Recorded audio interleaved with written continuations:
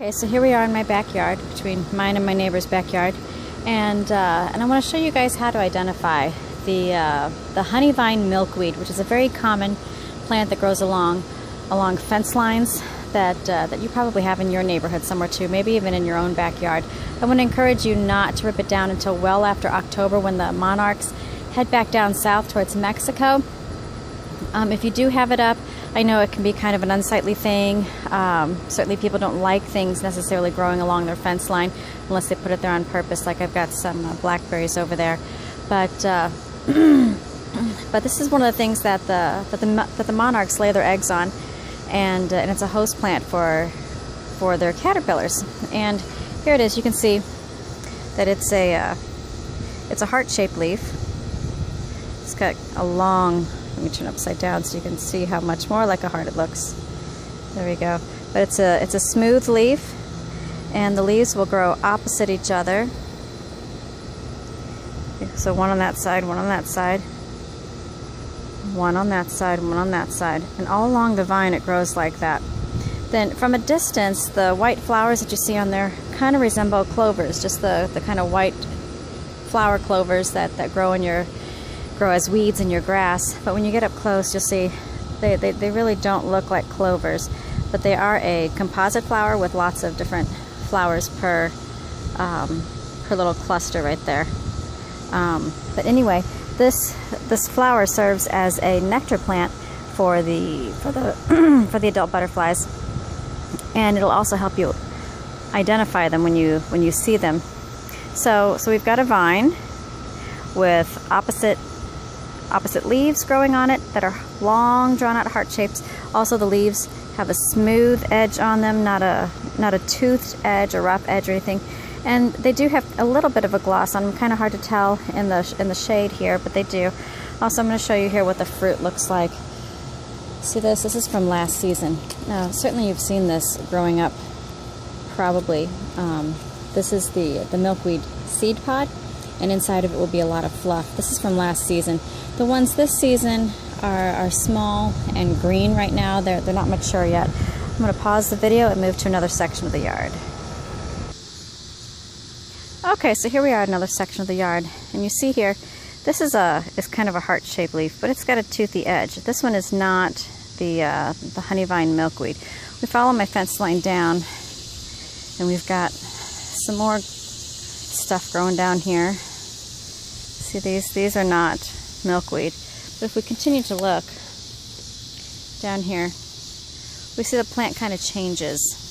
It's not the plant itself, but the types of plants that are growing down here change. You can see the white clustered flowers here and here and here, and we see a tiny baby milkweed pod right here. So that's the green one. That's going to grow into the great big brownish gray one that we saw earlier, and it's going to have these fluffy, it's tufts of fluff, and they fly away in the wind.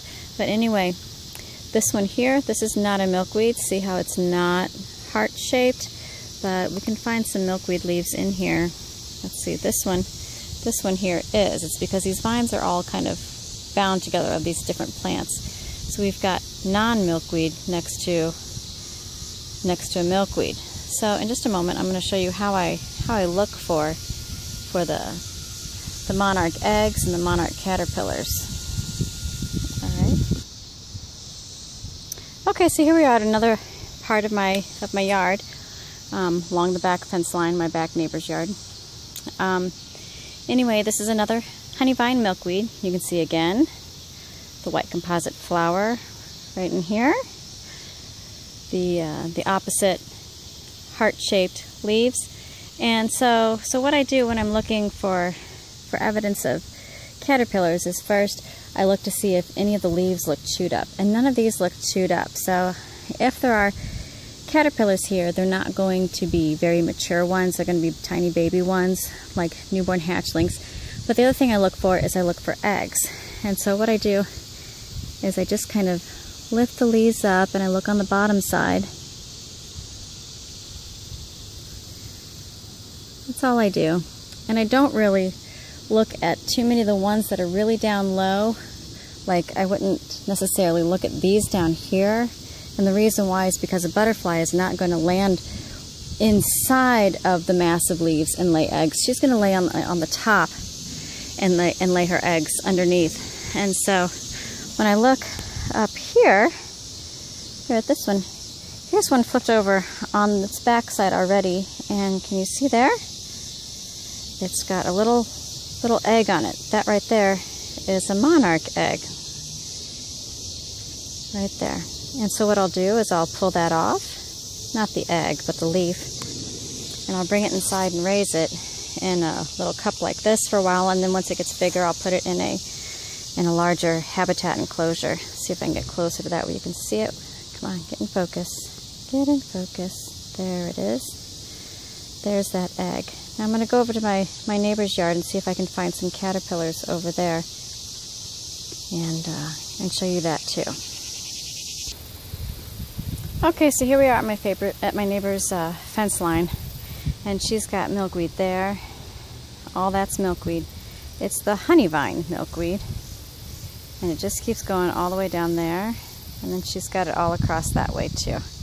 So I'm going to show you a couple of things that I saw out here, and I was looking for damaged leaves that showed evidence of larger caterpillars.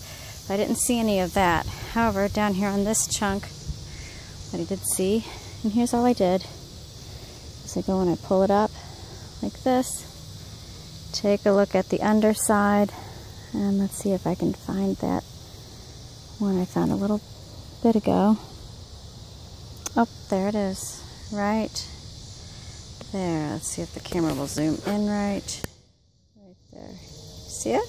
There we go. Monarch egg, right there. Tiny, tiny little thing, but there it is. So Monarch has been visiting this plant, but fairly recently, because the egg is still white. It hasn't started to turn black yet, like there's a developing embryo inside. Alright, so then I'm going to put that back down. Come over here to this section, and I did notice one of the leaves was pretty well chomped up, but I didn't see any caterpillars on it. I think it might have disappeared. Can you see that? See how chewed up that one looks?